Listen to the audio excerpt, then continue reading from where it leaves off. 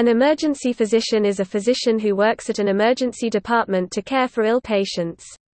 The emergency physician is a specialist in advanced cardiac life support, advanced life support in Europe, resuscitation, trauma care such as fractures and soft tissue injuries, and management of other life-threatening situations.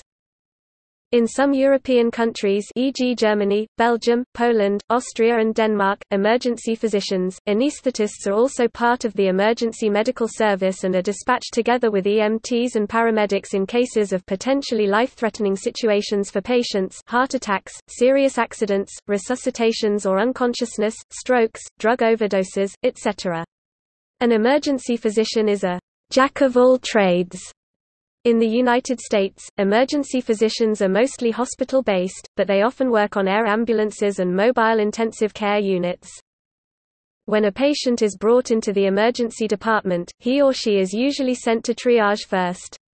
The patient may be triaged by an emergency physician, a paramedic, or a nurse. In the United States, triage is usually performed by a registered nurse.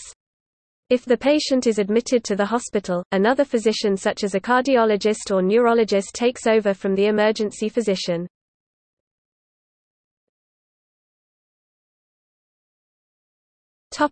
See also: